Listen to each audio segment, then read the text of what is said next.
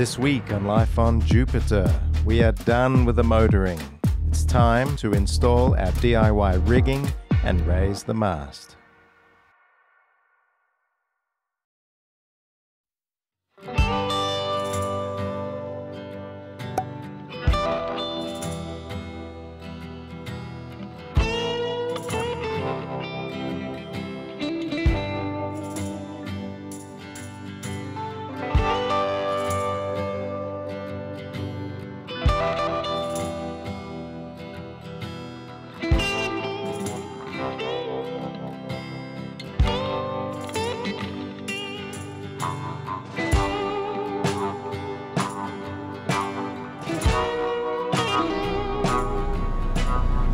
We are approaching Pensacola and we've got a big week ahead of us. We've got to get the boat ready and check out and provision and stand the mast up and put the paperwork in for Mexico. So we have, today is what, the 1st? Okay, so we got 10 days. We've got so much to do, so many jobs. Tomorrow we're going to take the mast off the boat, so we're hiring a crane, and then I'll get a day, we'll get half a day tomorrow, and then a full day the next day to work on the mast. I'm changing the rigging, DIY, using stay lock fittings. So this is my first time to use stay lock, but it seems to be very easy.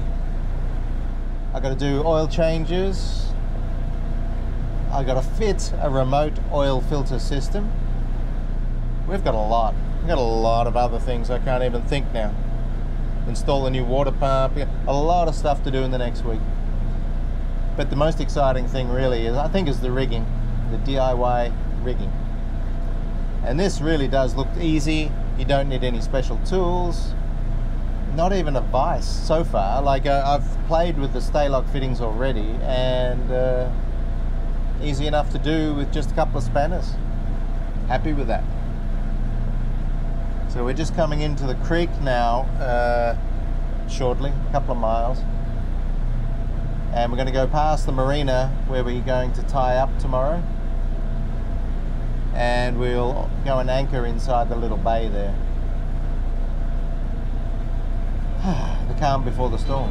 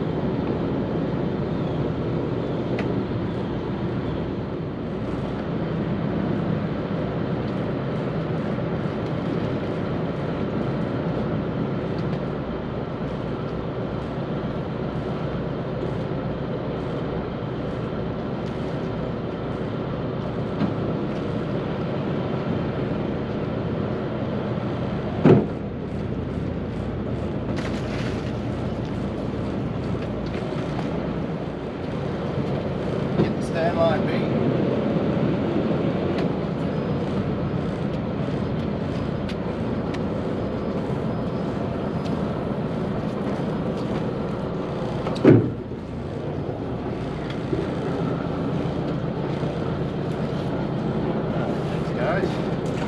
So apparently back that way, yeah? Yeah, right there and then open it.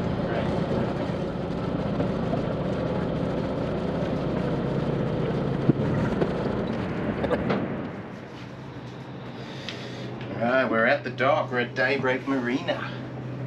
In position for the crane coming in 2.5 hours. So got to untie the mast, get all the shrouds strapped up so that they don't dangle.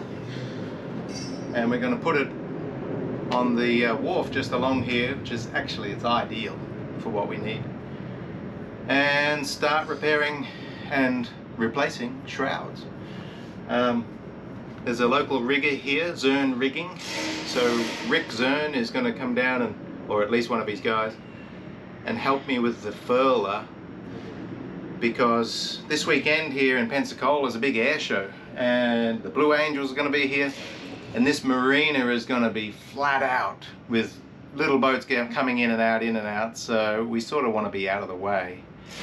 So they're going to help me with this so we can put the mast up tomorrow. That's the plan. Full steam ahead. Let's get to work.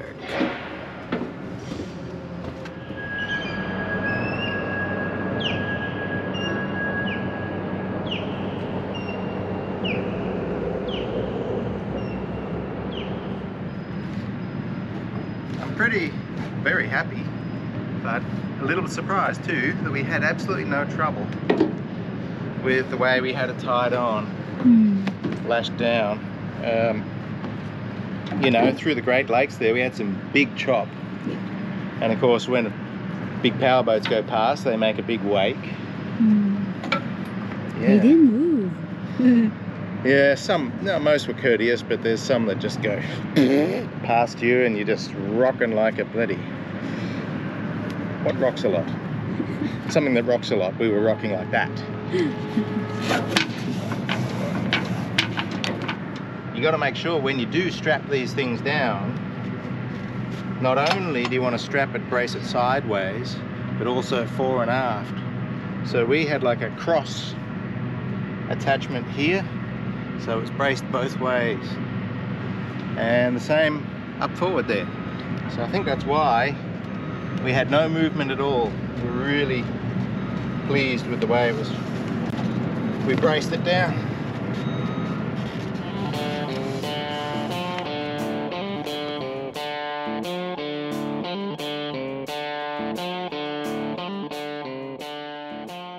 Right, so here's our wire.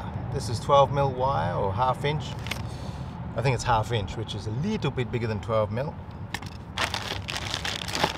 We are putting on terminals for the top. These are 3 shrouds, 4 stay and 2 cap stays. So I'll show you the stay lock system. So that's a fairly neat end to the wire, so that's cool. Let's rip open the fitting here. I can't quite remember the price of these, but it's around $200 for one fitting. So not cheap, but you can use them over and over again. So there's obviously the terminal. Now inside is a cone. Can't remember what they call them, but it's like a cup, and that's what forces the wire to wrap around the end of the cone. So this cone slides over the core of the wire, the outer wires spiral around the cone, and then you force it down. When you screw it together, you force it down and it squishes and locks in, and that is what makes it strong. Now these are already pre-treated with anti-seize compound, but we're going to put Loctite on, or thread lock. So we don't want the anti-seize compound. We're going to remove it with acetone. I tip some in. Get a toothbrush. Give it a clean.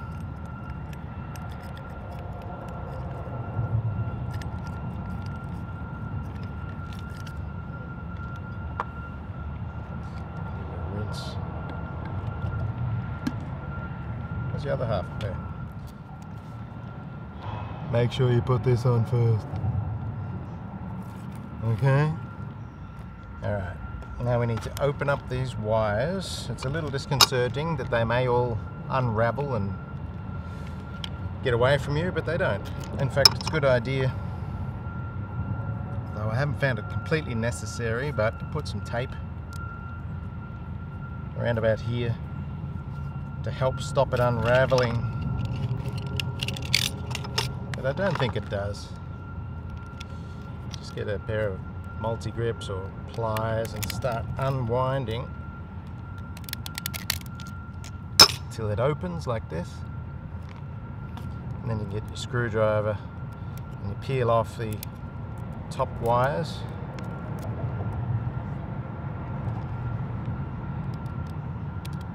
Until the core is revealed. So these stay locks are only good for 1x19, which is this. 1x19 just means one wire with 19 strands.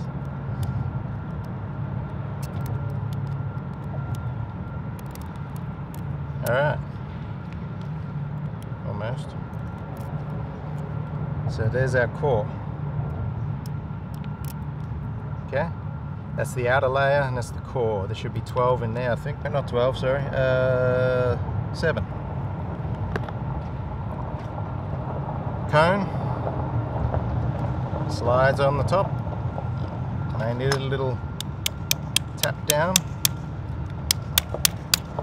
And you want to expose the core about 3 mil or 1/4 inch. And then you can wrap it back up. Simple as that. Simple as that. And just make sure that these spiral nicely and evenly.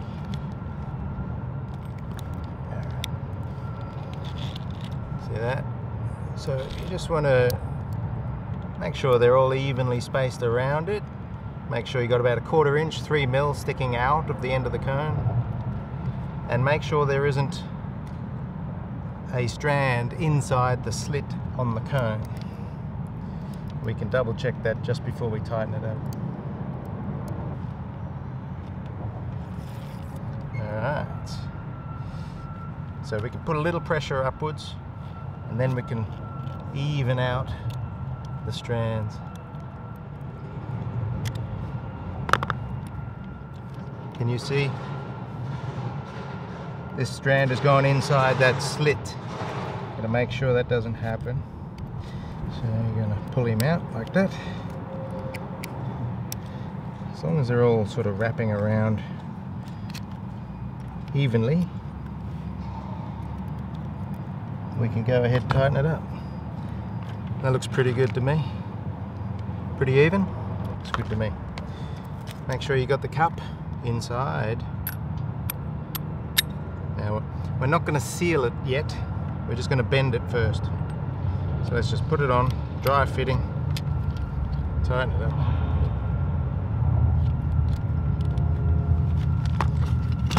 Tighten it up pretty strong because we're bending the strands into place. Now you don't want the wire to twist, so you hold this piece and you turn this piece.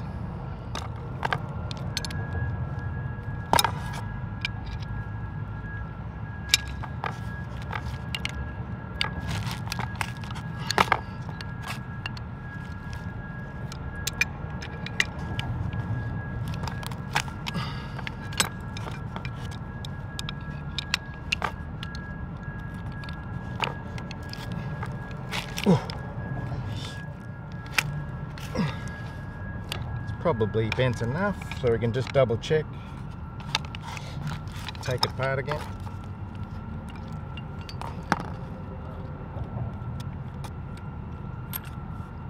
And that's it. fairly neat. We can just try and fix that up a little bit. Where's the slot? Slot looks clear. Yep. We can just bend this one back. Still got more bending to go, but that's about it. It's pretty well done. We can now thread lock and fill it with goo.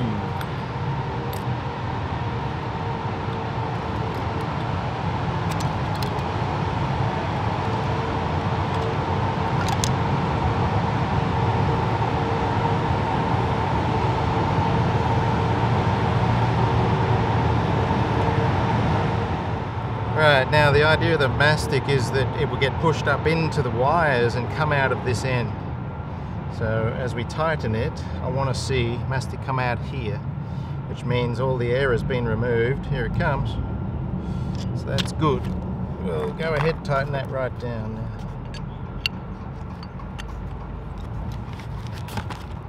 These are my shorts, I didn't...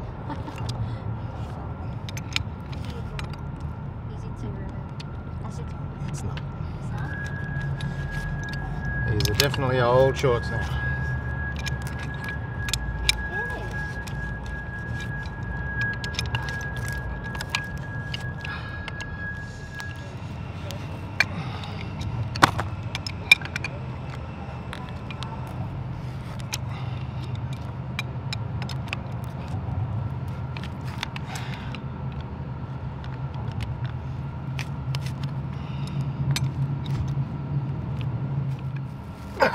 Alright, so there'll always be a bit of thread exposed here, which is no problem. Don't need to worry about it.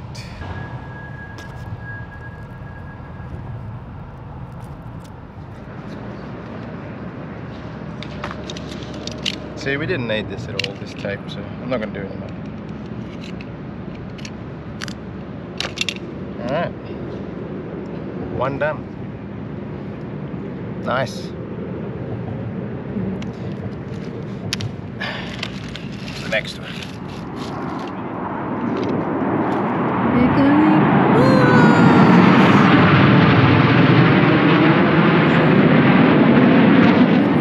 Sorry, it's the Blue Angels practicing here, so that's exciting.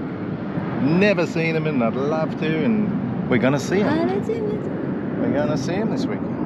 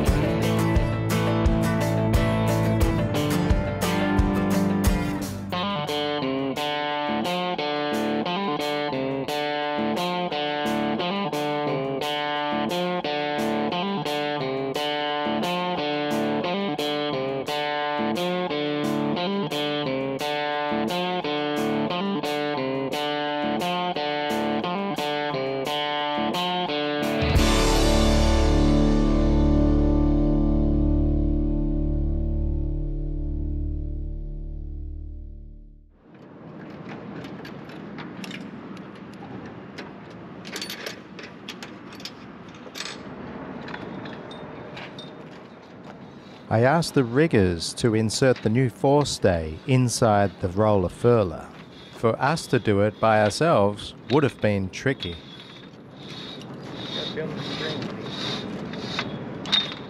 The challenge is to get the wire through the 6 or 7 bearings inside the foil.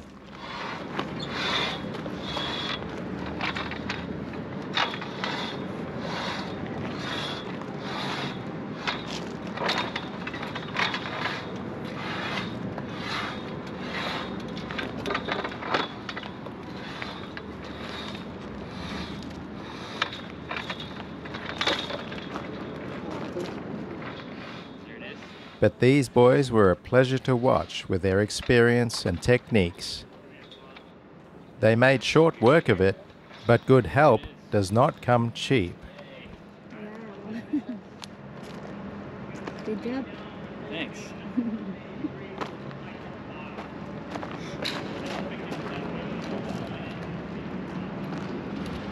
So we're gonna be yes.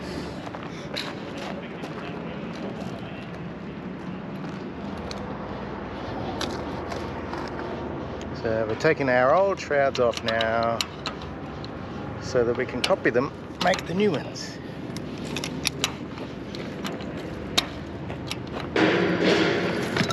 They're just gonna remove it. Yeah. Put the new ones on. Oh, see, that one's a good one. But the one he showed us earlier was not. Yeah. That should be sticking out. This is where to get these old ones off, because they're pretty corroded on there. Hopefully this will work. I just get a hammer. So I only just do this up a little bit, get a few threads, and then give it a tap. Let's try it.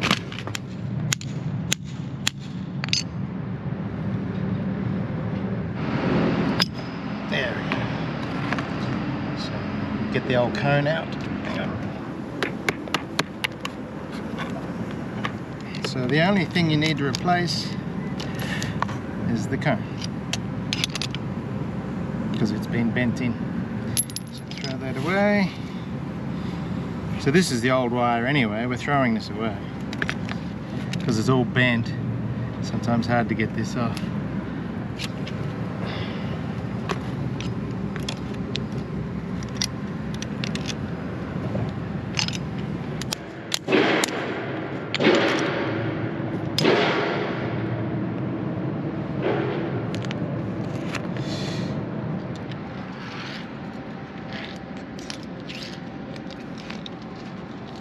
When I ordered the new rigging wire, I added an extra foot to each shroud to allow for any minor adjustments. Now I just lay down the old shroud next to the new ones and cut to size. It was a little bit late for these shrouds, but the riggers mentioned that it is better to use a hacksaw. Using a grinder heats the stainless steel, which may affect the integrity.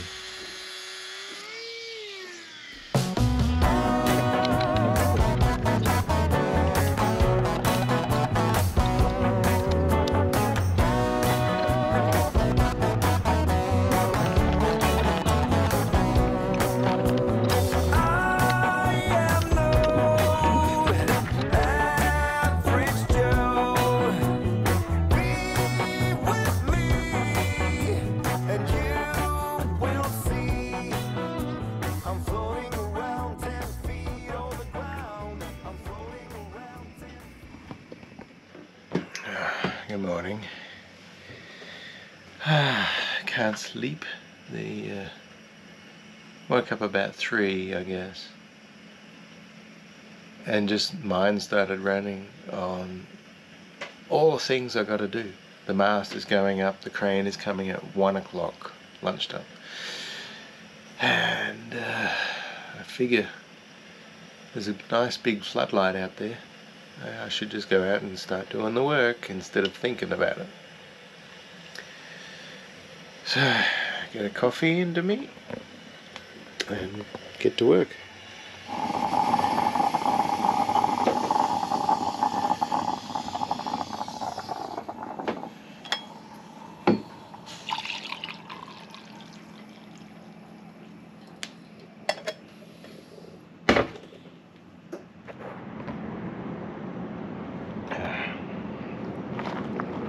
So I got a few jobs to do. I'm installing the steaming light on the front of the mast. So I just got to wire that up. Protect the wiring with aluminium tape like we have here. I have got to, this is the furler. Every grub screw I've got to remove. There's about 30 of them. And just reseal them with thread locker. I've also got to do that on the luff track of the mast, which means I've got to be upside down on the ground on my back in the gravel to Loctite or thread lock each one of those grub screws, because they always come loose. And then the big challenge is I'm going to recut the mast base by hand with a grinder, because I've got too much rake on the mast. It was cut wrong, and too much rake, and the boom hits the bimini. So I will make the forestay a little shorter and the capstays are a little longer, and try and correct this rake. When I spoke to the rigger, he didn't want to touch it. He said, nah, you can do it, but he's not going to do it. So I'm a bit scared about that one, but I've been wanting to do this for 7 years now. This is the first time the mast has been off the boat, so I got to do it. Alright, let's get into it.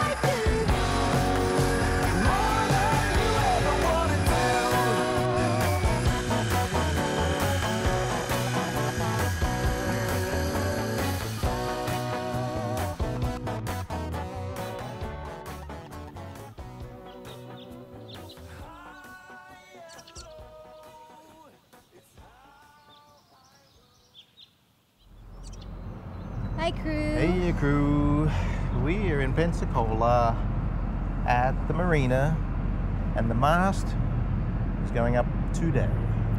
Today. I was sleeping until about 3 a.m. this morning and just woke up thinking of all the jobs I had to do. So I just got up at 4 o'clock and started doing them, and now we're done. And the crane will get here in about 4 hours time. And I got everything done I wanted to get done, which was good because the crane was rushing us. There's a weather coming this afternoon, and they were saying you need to have it up by lunchtime. So we actually had less than a day with the mast on the ground. But we got it all done. Yeah. And later this afternoon, we will be a sailboat again. Yeah, I'm excited.